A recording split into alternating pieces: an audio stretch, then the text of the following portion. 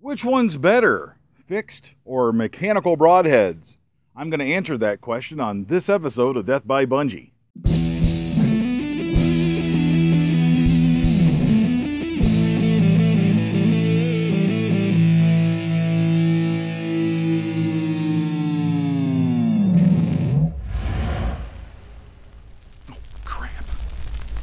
The age-old question of whether the fixed or the mechanical broadhead is better, I finally have an answer for you.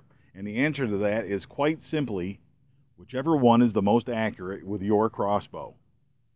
It's that simple. It doesn't get much more complicated than that. The reality is the fixed broadheads don't have quite the cutting size, the cutting diameter that you'll see on the mechanicals, but that doesn't matter necessarily because accuracy is all that matters when it comes to shooting a deer, or any kind of wild game for that matter. When you're talking about the vitals, a small area that we need to target, that we need to aim at, and as long as you are accurately shooting, then you are going to kill that animal. I don't care which one of these two things you use. That's the truth. I have used the fixed broadhead and I've killed deer. I use a mechanical broadhead now and I've killed deer with that as well. I've lost deer with fixed broadheads and I have lost deer with mechanical broadheads. It really doesn't make any difference. The truth is, accuracy is what made all the difference in the end as to whether I found those deer or not. This fixed broadhead is the Excalibur bolt cutter. It's a great broadhead, nice chisel tip, which I like. I like to see a chisel tip because that's how you break through bone. That's how you enter the deer's vitals. You need that good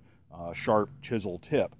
I don't like the bladed type tips, but that's just my preference. To me, a blade is more for cutting things. A blade is not for chiseling into things. So I want the bolt cutter, I want the chisel tip up front like the bolt cutter has here, and I want the nice sharp blade in the back to follow through and make all of the slices. With the mechanical, what I really like about that is it's a little bit bigger cutting diameter, but it also, this is the X-Act from Excalibur. That also has the nice chisel tip, just like the bolt cutter does on the end. If you look at the two of them end to end, they have basically the same tip. One other tip with both of these, it doesn't matter which one you use, make sure it's sharp. Now, if this is fresh out of the box, it should be sharp. That shouldn't be an issue. If you're using one of these, though, you can reuse a fixed broadhead, but because of the way that they're shipped, because of the way you transport them, and the way that you store them, you want to make sure you store them in a container that's not going to let those blades get dinged up or dull. And then before you hunt, you're going to want to take something and go through and sharpen those blades really well to make sure that they're nice and sharp when you go out hunting. I don't sharpen these as a general rule when I go out hunting because these particular blades, these broadheads on these blades are never exposed. That's the nice thing about the mechanical is they fold up in there, and I can store this in a way that the overall broadhead is intact, and I basically just have to make sure that it's okay. I started crossbow hunting with the bolt cutter, with the fixed broadhead. Now I did that because it came as part of the Excalibur package with my Excalibur Axiom with Bunjie. That particular broadhead came with that package. Killed a lot of deer with it, really didn't have any trouble with it. I even shot a squirrel at 30 yards with it, so it's dead on accurate as long as your bow is sighted in. I really didn't have any problem with it.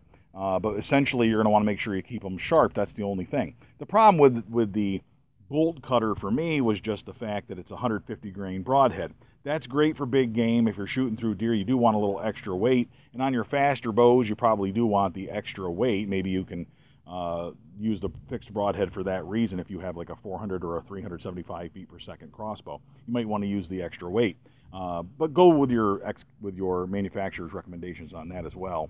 But essentially, I switched to the X-Act broadhead, the mechanical, primarily because it's 100 grain. I had no trouble with, Bunjie is only an Excalibur Axiom, shoots 305 feet per second on his best day, but he is an industrial crossbow, super strong, durable, easy to work with, low maintenance, and very reliable. And I appreciate that in my crossbow, and that's one of the reasons that I gave it a name like Bunjie, because it is just phenomenal. These mechanical broadheads that I use with it, I went to the mechanical because it's squeezing a little bit more speed out of it. I've upgraded Bunjie to the faster string as well, the Dynaflight Flemish string. So between that and the 100 grain broadhead, I should be shooting 305 or maybe a little bit better with that crossbow. Two other points I'll give you about broadheads just to keep in mind. Number one, I am a big fan of using whatever the manufacturer recommends. In my case, I started with the bolt cutter from Excalibur, and I now use the X-Act from Excalibur. And the reason I do that is because they are made to work with my crossbow. The manufacturers, I don't care what manufacturer you're dealing with, as a general rule, they all do more research and development than you and I ever will. They have shot that bow, or a bow just like it, thousands of times more than I ever will.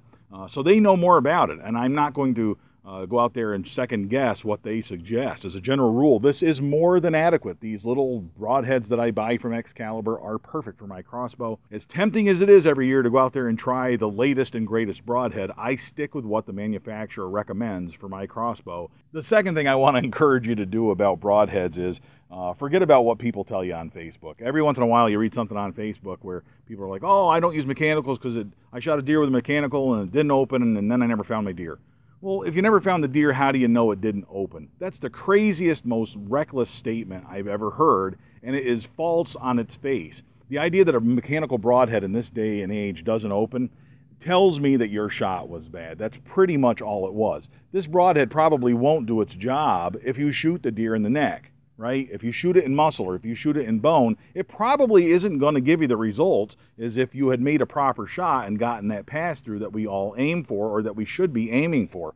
As a general rule, the same thing with the fixed broadhead. It's just as easy to see on Facebook or hear somebody say, well, boy, I don't want to use a fixed broadhead because I used one that doesn't have a big enough cutting diameter and I never found my deer. A proper shot is going to lead to a deer in the end with a blood trail if you make a proper shot with either one of these broadheads. So make sure that whichever broadhead you choose in the end, you sight it in with your crossbow and you use it, and make sure that you are 100% confident when you pull the trigger that that arrow is going to go exactly where you want it to go. I hope you enjoyed this little quick tip from Death by Bunjie. Make sure you subscribe for future videos. Like us on the Facebook page for trail camera pictures and all that other fun stuff. And we'll see you next time right here on Death by Bunjie.